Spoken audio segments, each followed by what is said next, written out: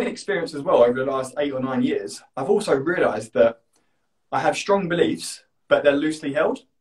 So at one time, I thought that the ketogenic way of eating was the panacea to all the world's issues. I literally thought if everyone was kind of keto 100% of the time, we'd all be good and all ailments would go away.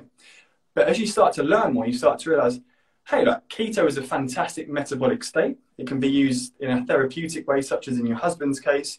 It can be used to treat many things. But do we need to exist in that kind of metabolic state all year round? And that obviously depends on many variables, such as where you're based in the world, what time of year it is, what your ancestry is, and all different things. So I think as you go along that journey, you start realizing, you start understanding more about the an ancestrally compliant framework. You start understanding foods better. So yeah, I think it can be useful at the start, but I think you need to maybe as you learn more, you can kind of shake the shackles of the badge. And just say, hey, I'm human rather than I'm keto. I think, yeah, I completely agree with you, because I was all like, when I was like, keto is the way to health. And then actually, you know, we've evolved to be able to use ketones and glucose, not just ketones. Therefore, we should be in ketosis some of the time and incorporate intermittent fasting at times. And we should eat fruits and high carb vegetables when they're in season. And be as natural as possible in that respect, wherever we live. And then look at your ancestry, because obviously the closer to the equator you live or your ancestors are from, then you probably can cope with carbs better than if you're from the far northern or really southern hemisphere where it's a lot colder and you could only have access to fats for fuel sometimes all year round.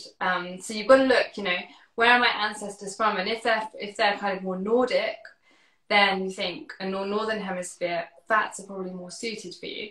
And if you're closer to the equator, then where tropical fruit naturally grows, then that's probably a healthier option.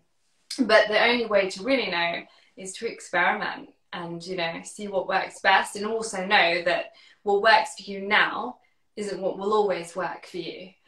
And that there's, you know, our bodies are constantly changing depending on the kind of work that we're doing, and our hormones as they develop. Our energy expenditure, and also being male and female, because from what I know, going back to ketosis, because when you're in ketosis, you're essentially replicating how our bodies would have been during a famine or a lack or a shortage of food. That's why it's amazing for optimizing your cognitive focus, because you're better at hunting and sniffing out food and being very stealthy. Laser focus, so it's great for business people who just want to focus as well. But if you extend that period for too long, your hormones are going to say, wait a minute, there's no food coming. Getting pregnant is a really bad idea right now. So my hormones are just going to shut down because I don't want to give birth to a baby when there's no food. And so for women, being on a ketogenic diet for too long can mess up their hormones. And I actually did that myself, because my first year of keto, I was like 100% all in. And then I was like, wait, my body stopped working. So you have to cycle in and out and do what's sensible rather than being just totally dogmatic. And also to think, okay, I thought this was true once and now I think slightly differently, and that's okay, because we're all learning. And, you know, even that the doctors and all the research that's coming out, science is changing every day.